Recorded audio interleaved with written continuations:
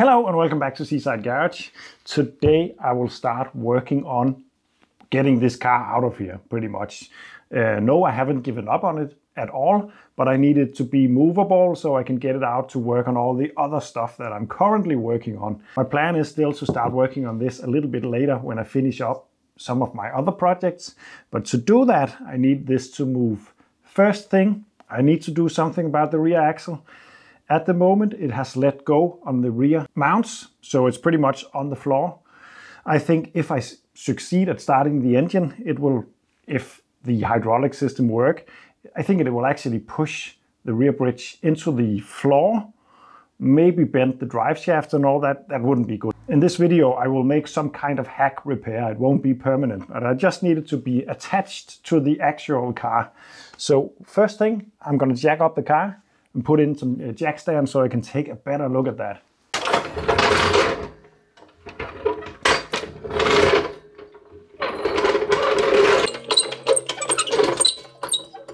Let's see if this just goes through the floor.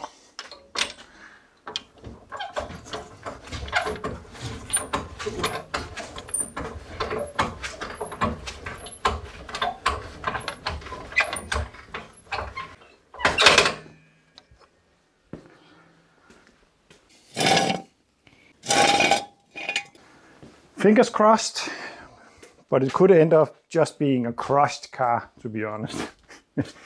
Let's see if it holds up at the sills.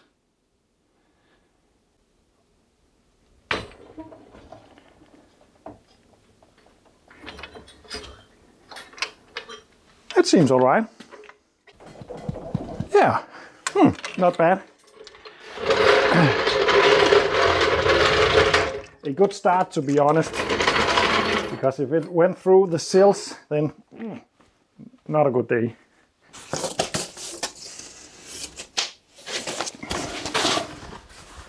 So, are we ready for this?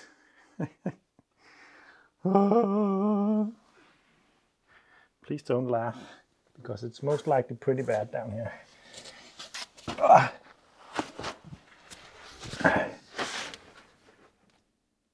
Okay, there's actually a floor down here, so it's not all bad.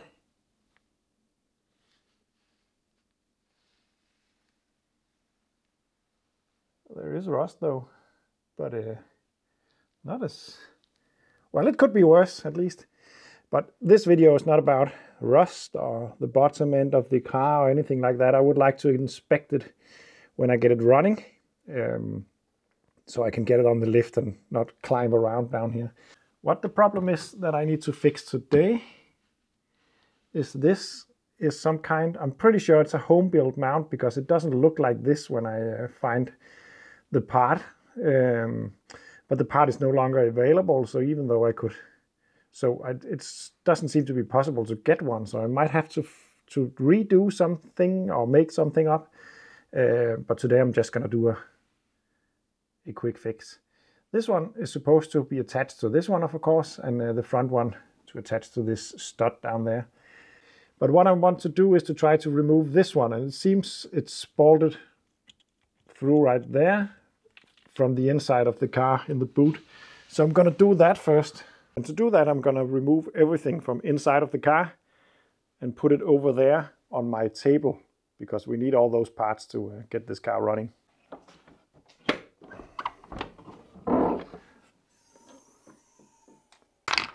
Firstly, we have the light. One of them has lost the glass, but the glass is inside of there, so that shouldn't be a big deal to fix. Oh yeah, this will save everything. Brand new set of wiper blade, because it only needs one. How nice is that? That will save me a lot of money. Oh, a spanner. Nice.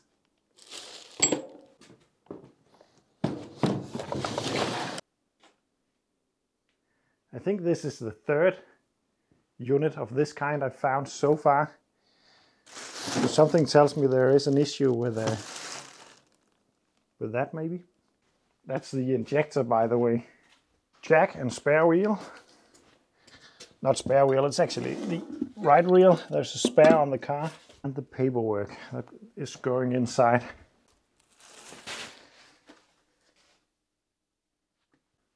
A bit of jewelry. Wow. Really nice. I will make sure to wear that whenever I drive this car. Well, I suspect that I can lift up this in one way or another. Maybe just like this. That reveals sound deadening material. At first glance, it looks pretty nice actually, but it is hard to say because there is all this protection material all over it. But it looks pretty solid. I think the mounts for that thingy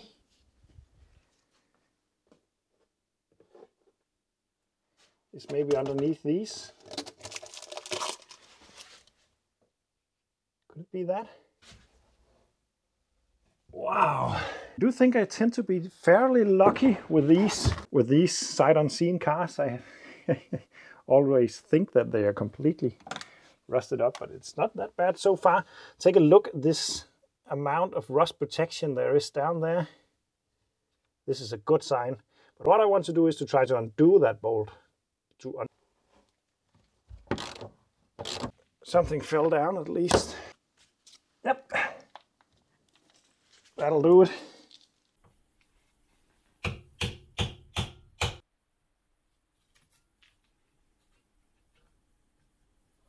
Woohoo!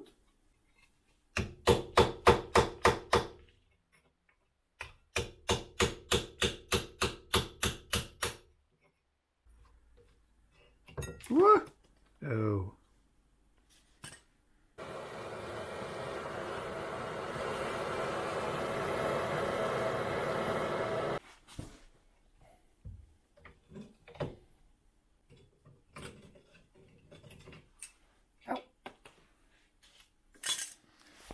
Oh yeah, it's out. As you can see, someone fitted wooden blocks in here. Without these, it will be completely lying on its belly. I was actually wondering why it was that high, but that's the reason.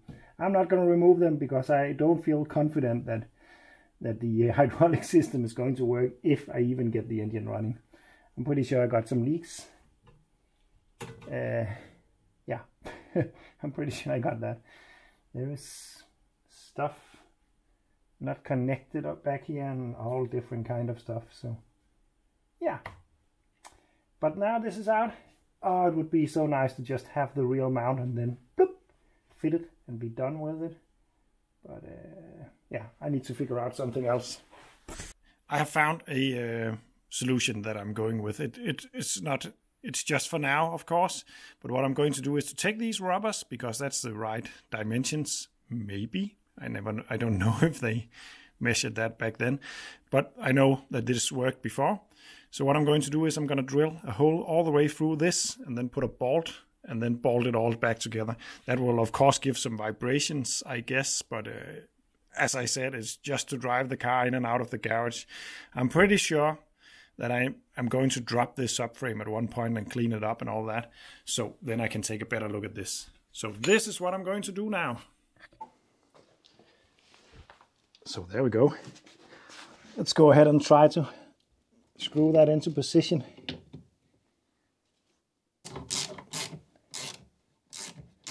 Then I'm going to go ahead and do the same on the other side.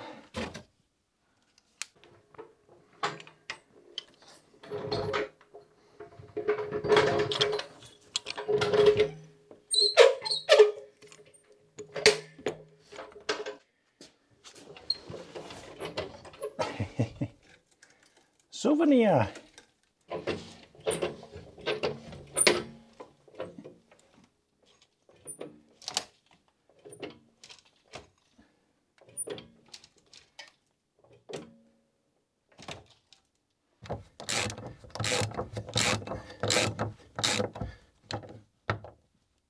Like that. And then I'm just gonna let the jack down. Ta-da! The subframe is now fully attached to the car.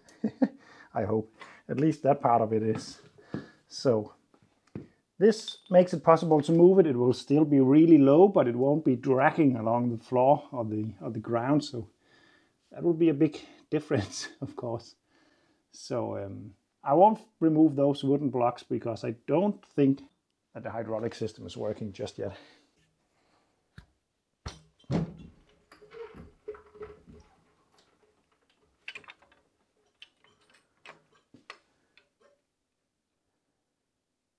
Yeah, that's way better. Way better. So I took the liberty to move the car as far as I could back. So I have a bit of room to work on the business end of this car. Then I took all the engine parts from the rear compartment of the car and put them on this table. I don't know how much of this we're going to need, but some of it at least, but some of it I can see is already on the car. And over here there are 3 pieces of those idle air control valve, I think it is. So yeah, but we're going to need this one because that's the pickup or the crank positioning sensor, if it works, who knows. But let's try and figure out what needs to be done to get this engine to run. The first thing I want to do is to remove all the loose stuff from here. And then I would like to just quickly take out the spark plugs and just see if I can see anything. And then spin the engine without spark plugs to just check for oil pressure. It's a good thing that I have worked on these engines before, but it's quite a long time back. But it's not completely new.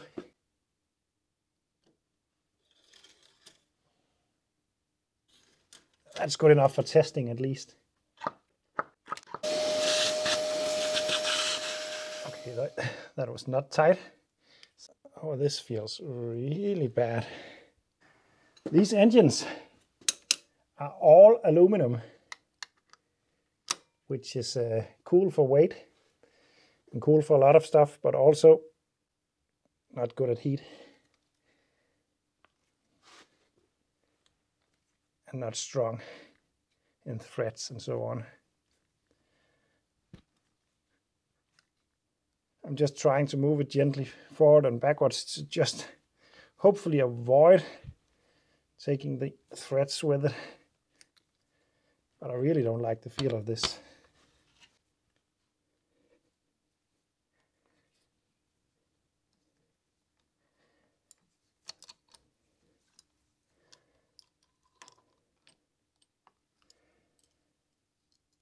Okay, so it actually came out. And then I'm going to squirt some oil down there to just help the rings and the bores when I try to spin it. I'm not going to check if the engine spins because when we took this off the trailer, it's very steep out there. The brakes was of course not working, so I had to use the gears to stop it. And I could hear the engine turn over, so not the best way to do it, but I had to do that. So I know the engine is not stuck, so I'm not going to try to turn it over beforehand, but I would like to spin it and get some oil pressure before we go any further. And again, there is a million different opinions about how to start up an engine that has been standing for a long time.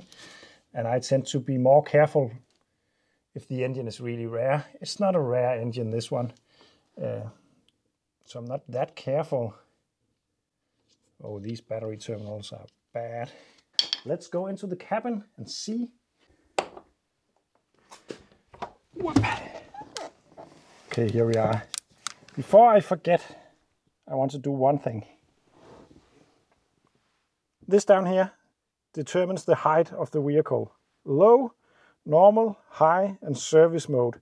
Service mode is a mode you can put it in if you need to change a tire or something like that, or unload, or load the system or unload the system. But I'm going to put it into the lower one. If it moves, it doesn't. It is stuck.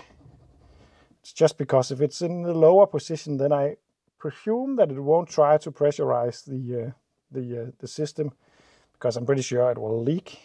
if the engine starts, but that's not moving, so we'll just have to see. So ignition. Well, we got lights and all different kind of stuff.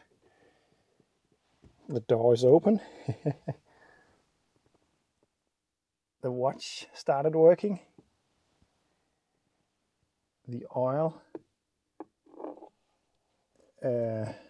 control thingy that measures how much oil is in the engine seems to work because it's at minimum, and it shows that as well on that one. Ah, wait a second, it's just stuck.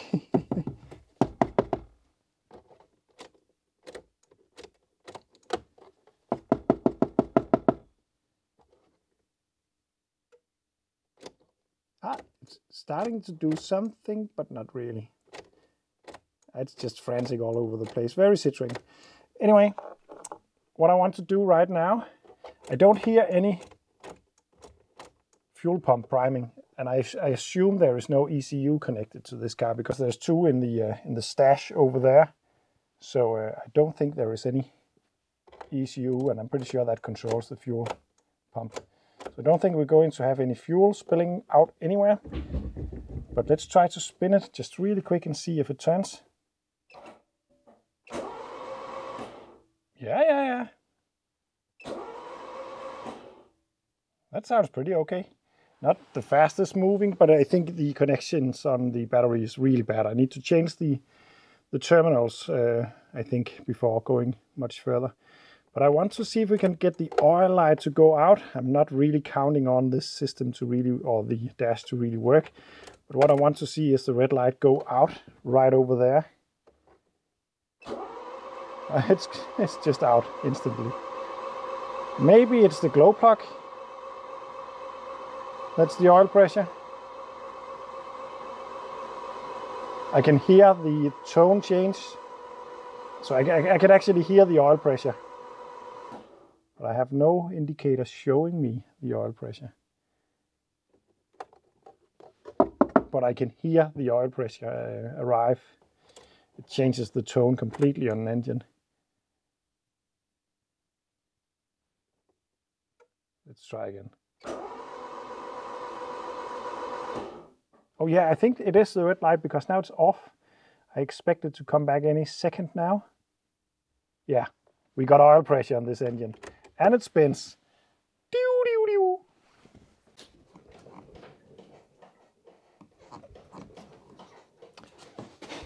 I hear a sloshing sound in the engine bay. That could be the coolant or something like that, but I don't hear anything in this region of the car.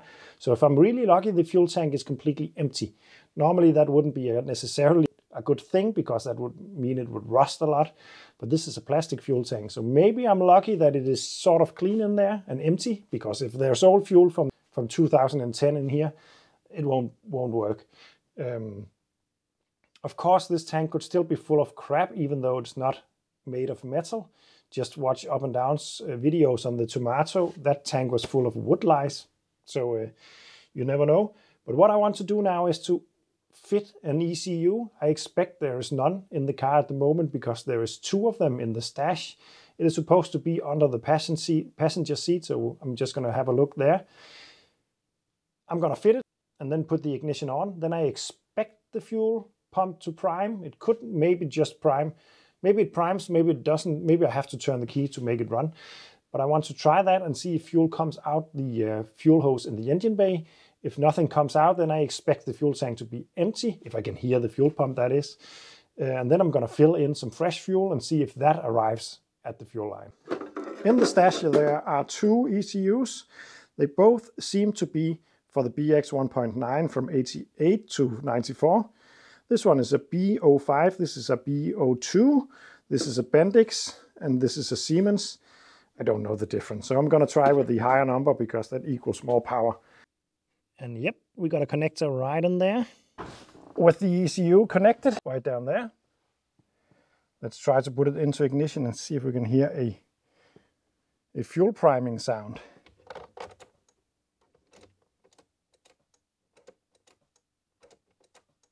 I can hear a relay at least, but I'm not sure I can hear a pump. It's supposed to be an inspection hole down here somewhere. Ugh. It smells a bit like mouse piss down here, actually. There's also some excrements and food.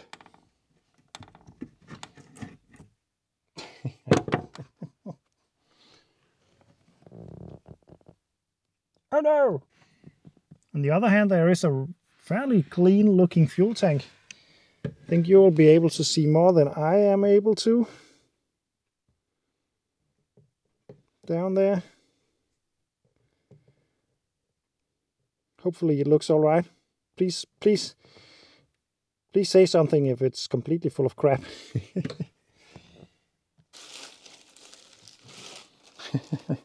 This reminds me a lot about the game My Summer Car, because suddenly you just have parts scattered all around.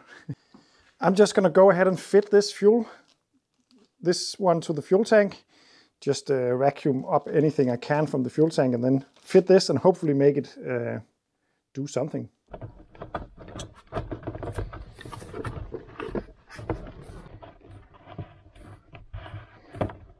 I have just fitted the crankshaft positioning sensor, and the connector itself is not that good because the clip is missing, but it should be good enough to get a signal at least. So let's try to see if this makes a difference to the fuel pump, because now I think the ECU should see an impulse from that connector or from that sensor from the crankshaft, and that should fire the fuel pump if this system is similar to the Renault.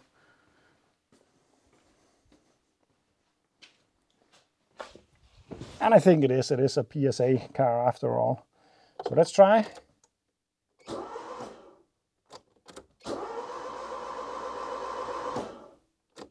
Not really, but what I don't see either is any kind of impulse on the rev counter.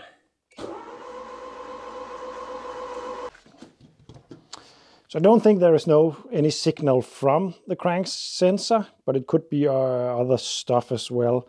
I can't really remember how this system works and what needs to be there and what doesn't need to be there. One thing I could do was to fit everything before trying, but I would just like to go one step at a time to just make sure that all the components along the way is working. But I will have to stop for now because I will have to do some research, reading a little bit up on this engine management system to avoid wasting too much time. And also it's late. I have some stuff to do tomorrow, which is unfortunately not car related. Therefore, I will have to end this video now. We didn't get the car to run, but we got it to turn.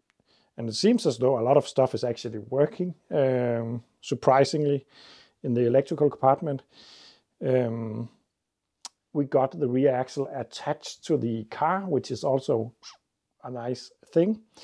So next video, hopefully, will be one step closer and maybe even getting there to getting this car to run. I don't think it takes a lot, but there is this unknown thing about all these parts that were taken off the car. As one of you guys mentioned, maybe the story that I was told was parts from this car was used in fault finding on another BX. So maybe all these parts that I got are from the other BX that turned out to be defective and then just put into here. So I could end up having a lot of defective parts that I'm just frantic trying to put on. That could be the case. I know I can measure out the crank sensor and stuff like that to figure out if it works or doesn't. But yeah, there's a lot of loose ends in this engine bay at the moment, so there can be so much wrong. But what I would like to do is to get some fuel pressure, get some spark, and then fit stuff back together. But before that, I think I need to understand a bit more about that engine management system. So it's off to my computer and my office and try to read a little bit on the Danish manual and all that. So thank you for watching. Thank you for the support I get on Patreon, and see you in the next one, and good night.